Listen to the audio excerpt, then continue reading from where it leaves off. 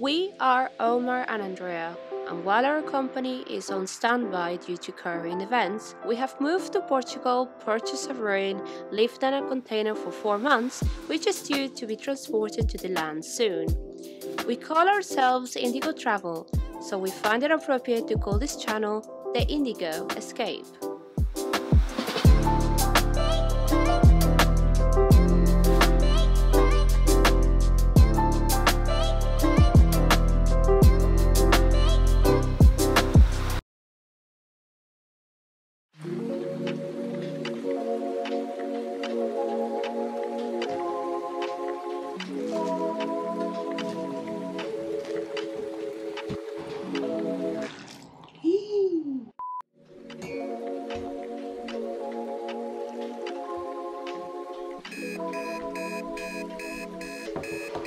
Hey, thank you very much.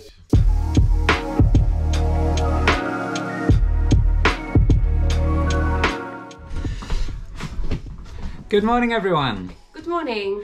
Today we're going to be talking about the price of the property and some other expenses that are relevant. Some of you were pretty accurate in guessing the price that we paid, while others were a little bit off. But before we do that, we are going to have some breakfast.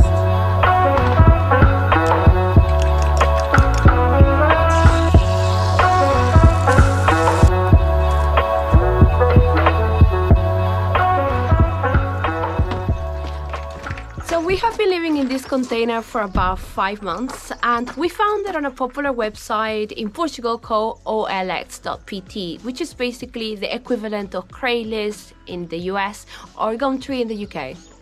Yeah, we were originally looking for caravans, but then we were worried about how the heat would affect them and deteriorate over time, and the value would also depreciate. So we started looking for containers, thinking that we might be able to do something with them to make it possible to live, and then we just came across this.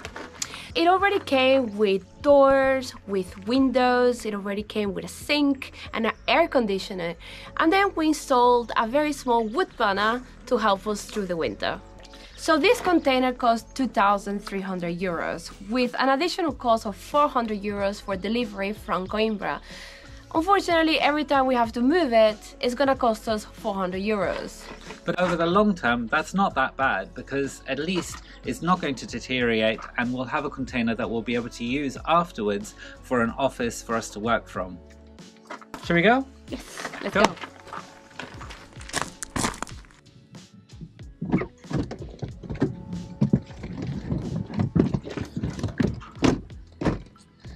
Cool. Before we go, we'd like to tell you about the car. This is a 1998 Audi A4.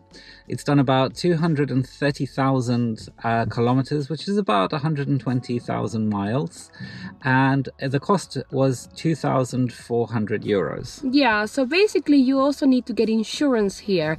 And the insurance is coming up to 200 euros per year for a fully comprehensive policy. So far we really like this car, and it may have been better if we had got a pickup truck, seeing that we're doing a renovation and we're probably going to end up paying more for deliveries. Yeah. But at the end of the day, it's got really great fuel efficiency, and we like doing our long car journeys and exploring, so it really worked for us. Now, the cost of the car compared to England is quite a big difference. This car in England, I checked this morning, would have cost about 800 to 1,000 pounds in England. You know, England is just the cheapest place to buy a car in Europe. We're gonna go now. Yay! Before we go, I just want to mention that I also got braces, as you have already noticed. Another thing I really wanted to do here in Portugal is get my braces done, because in England they were so expensive. This is costing me here about 128 euros per month, and which is gonna come up to about 3,000 euros. About 3,000 euros, and in England it was going to cost me about 5,000 pounds. If you're gonna get your teeth done, wait until you get to Portugal. Definitely.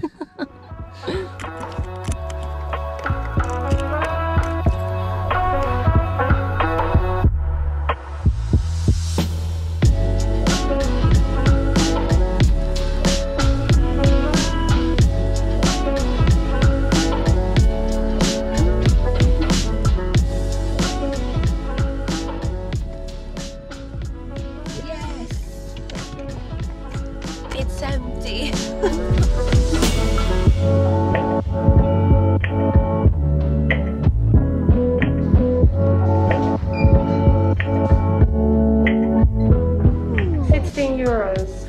just washing, and the drying, it's €2 per 20 kilos for 20 minutes. We need a washing machine. Now waiting for the laundry. It's ready. Yes.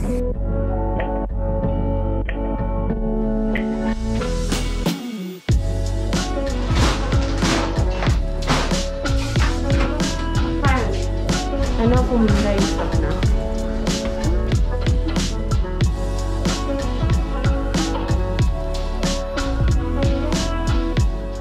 Where is cheaper, in England or here? It's literally the same price.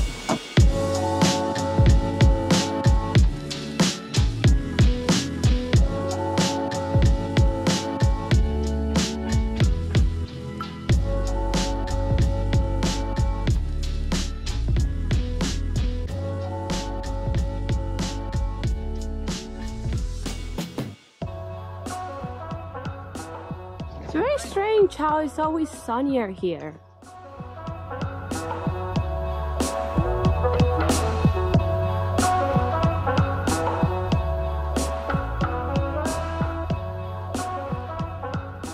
So, we are here in Portugal and we want to tell you how we came here. Yeah, we've lived in England for quite a long time, for about 10 years. We've worked in tourism and we were very comfortable until lockdown happened. So I'm sure that you guys are in the same boat. Lockdown really made us think about our lives and our priorities, and we really thought we really would like to be closer to nature. We want to be in a place with a really good sense of community, with great food and much better weather, and Portugal was a very good idea and a good place to go. Because as well, if we had stayed in England, we were just going to burn through our savings because we no longer had the income that we were used to. Yeah. And so we just had to take the jump. So September last year, we just packed up our stuff, organized all of our things so we could just jump on a plane with as much excess luggage we could, and we flew over here to Portugal. Yeah, so here we are. The next question was, where in Portugal should we go?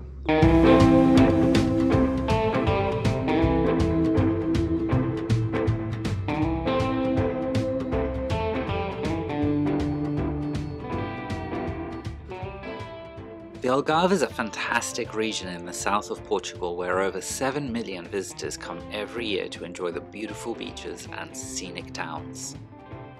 It's quite a touristic area and some of it doesn't quite feel authentically Portuguese. Lagos, however, has a unique feeling to it and we fell in love with it, but unfortunately it's way out of our budget.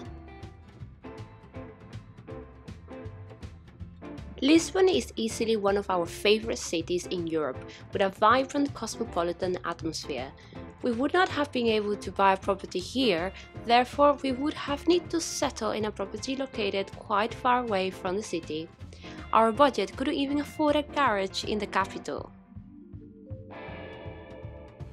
The north is also very appealing and steeped in historic charm, but as we are totally in love with Lagos and Lisbon and want to visit them frequently after COVID subsides, then the north would be too far for us. However, you should still check it out if you are planning to relocate to Portugal. We weren't too interested in going further inland even though it has its advantages, such as being closer to Spain. Also, land and properties tend to be cheaper. The Coimbra area felt right. We have an excellent hospital nearby, we're just under an hour away from the beach, and it's well connected to the best parts of Portugal. And in a personal note, my sister lives here. Meet Jai. She has been living here for the past 10 years with her family, so it made sense to not only be in a great location, but also be near her. So we were driving around one day in the area in Poiares and we saw a property that we really liked.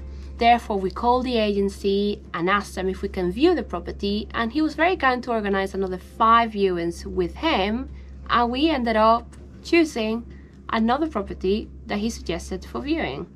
In fact, we actually saw 15 properties and we weren't sure. When we saw this property we were like, this is too good to be true, that there must be other great deals out there. So we went and we looked at 2 other agencies and they showed us around various properties, And then when we found out that this actually was the best property, that's when we came back to the first estate agent and said, we'd like to put a deposit down.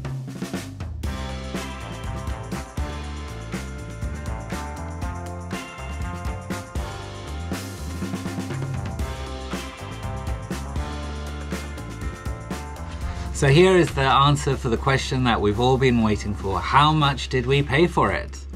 Well, it was listed for 34,000. Initially, we put an offer in at 25,000, which wasn't accepted. And it was a lot of toing and froing, and eventually we agreed on a price of 30,000 euros. So the way I see it is we pay about 10 euros per square meters of this property. We came up with a criteria list to follow to choose our property.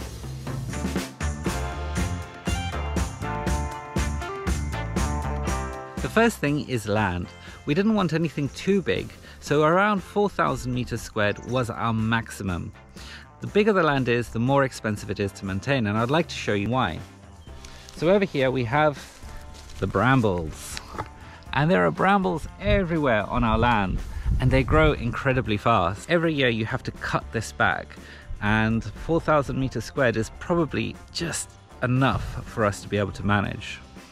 Another really important aspect for us was not to have many flammable trees like mimosa and eucalyptus. There was a really devastating fire in October 2017 which highlighted the importance to keep your land tidy to ensure the safety of your neighbors and yourself.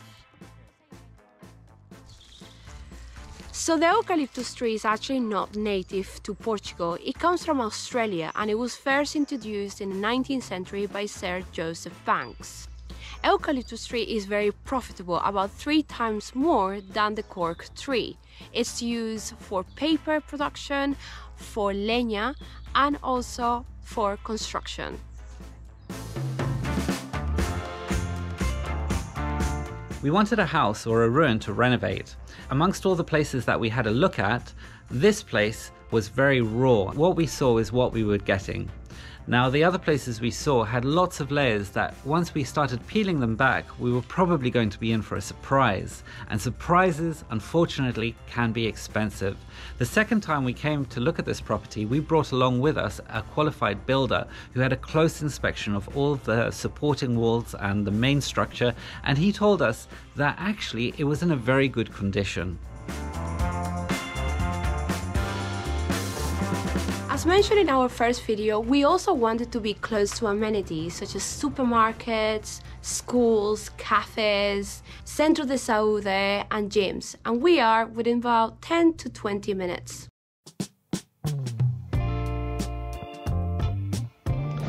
Another important thing for us was to have a source of income on the property, and so having an outbuilding that we could convert into a rentable flat, or also for us to be able to invite our friends for when they are visiting us, was a really important factor. So this is a future project that will require planning permission.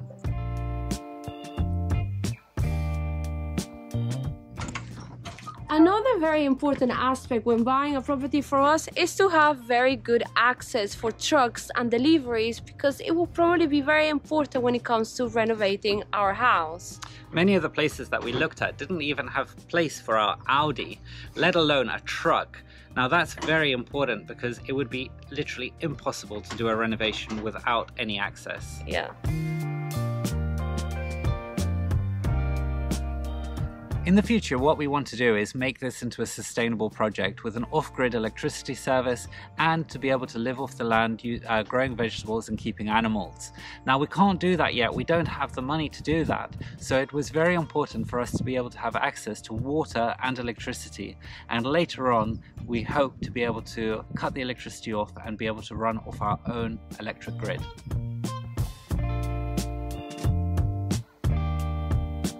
And lastly, we really wanted a courtyard, so it will be a very sociable area of the house and also provide us with a lot of privacy. The total cost of the property was 30,000 euros. Now, there were some extra costs involved, such as the taxes and also the legal fees, and I really recommend to find a lawyer whenever you're purchasing anything. Never buy a property here without a lawyer. We had a great lawyer from Gois, and she helped us all along the way. Yeah. So the cost of her services was €695. Yeah, she was very good and we highly recommend her. If you want her details, let us know and we'll post it in our comment section.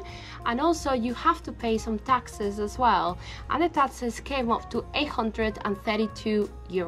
So the total cost of the property was €31,527. So there you have it, guys. That's how much we spent on this property. If you have any questions, please leave a comment down below. We're really eager to help anyone along the way and encourage you to come to this great area of central Portugal. Yeah. You won't regret it. No, and thank you so much for watching our video. We'll see you guys next week. See you then. Bye. Bye. Até já.